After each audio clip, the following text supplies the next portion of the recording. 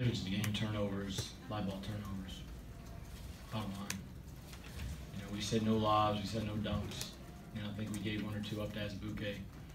In tough plays though. The one in the Argo in the first half, he had 3 guys on him.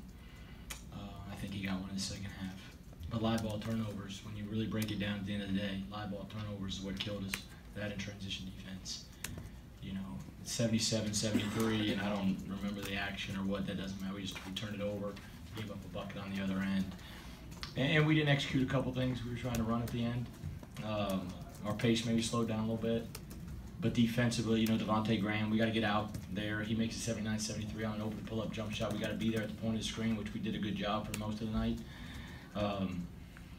We just got to finish, and it's about execution. It's about taking care of the ball. It's about pace. There's a lot of factors involved. We had our chances,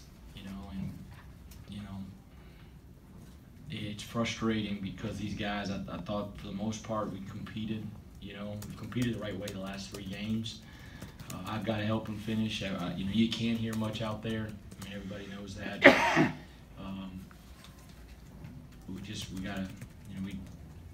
We got to make sure we always have a constant ball moving and driving them. But too many turnovers. The pocket pass and the little drop-off pass. It's hard to get against them the way they pinch it in the lane. And so, we finally kind of adjusted to that. But at the end of the day, the turnovers and transition defense is what's going to